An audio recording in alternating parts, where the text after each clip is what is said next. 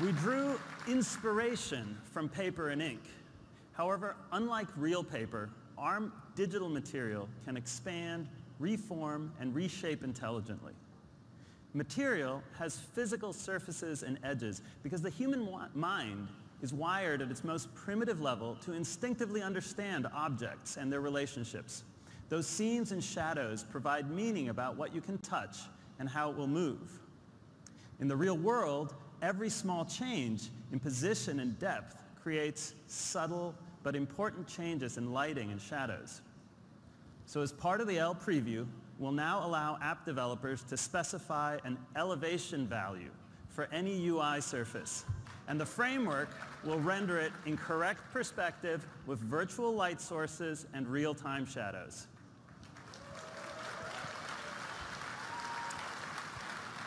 Material design is beautiful and bold because clean typographic layouts are simple and easy to understand. Your content is the focus. So the L preview will allow app developers to easily colorize all framework elements in your app to match the theme to your brand.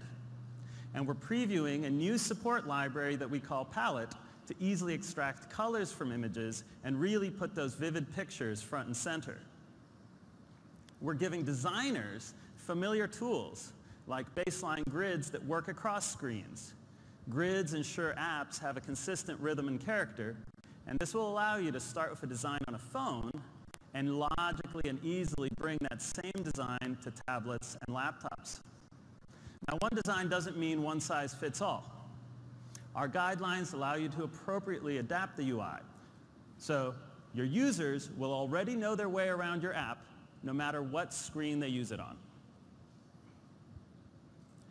And we've also updated our system font, Roboto, so that designers and developers can use one typeface designed and optimized for every screen, from your watch to your laptop to your television. So now let's talk about animation. It's delightful when your touch is rewarded with motion, and material surfaces slide around with the physics of cardstock. But they respond to touch with splashes of virtual ink that are like ripples in a pond. As part of the L preview, all of your application's UI building blocks have been updated to include rich animated touch feedback. And no detail is too small to bring a smile to your face, like when the reload button loops around or the playback controls can change. Finally, in the real world, nothing teleports from one place to another. And that's why it's so important to animate every change on screen in a way that makes sense. In the L preview, Android developers will now be able to create seamless animations from any screen to any other, between activities and even between apps. So you're probably wondering how this looks like in practice. We're going to give you a sneak peek at one of our familiar Google applications in the new material design. Here you can see step by step how we update the design. The typography, the grid changes, and finally the surfaces and bold colors.